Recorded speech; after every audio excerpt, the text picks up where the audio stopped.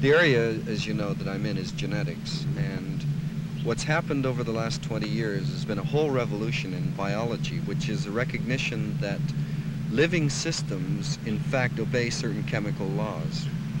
And once you know that, you can start asking, can I make the chemicals that make up our inheritance, that determine whether our hair is black or red or our skin color is white or black? And in fact, this is now being done. We're toying with the chemistry of life. Not me, but other people in the area. And the potential for this is that man has now come to a point where he can conceive of actually changing the heredity of people. Now, what does that mean? It means, on the one hand, that you can correct a lot of diseases that affect man, like diabetes, perhaps. It's conceivable even to think of correcting short-sightedness, certain kinds of mental disease, and so on. These are the plus things.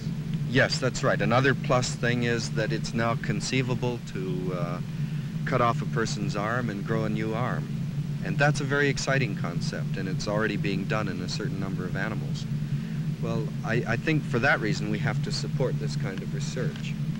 What bothers me is that in a world that's becoming extremely complex, in which the environment in many ways is being ravished very rapidly, rather than trying to recover our good environment, our clean air and clean water and so on, we may begin to say, well, let's adapt man to the noxious gases in the air and the dirty water. Let's start tampering with his basic makeup and adapt him.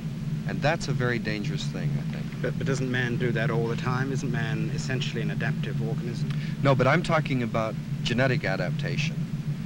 If we can't tolerate a high level of carbon dioxide, now this is strictly science fiction, but why couldn't we conceive of putting genes into a man that will allow him to use carbon dioxide, or at least get rid of it without being noxious?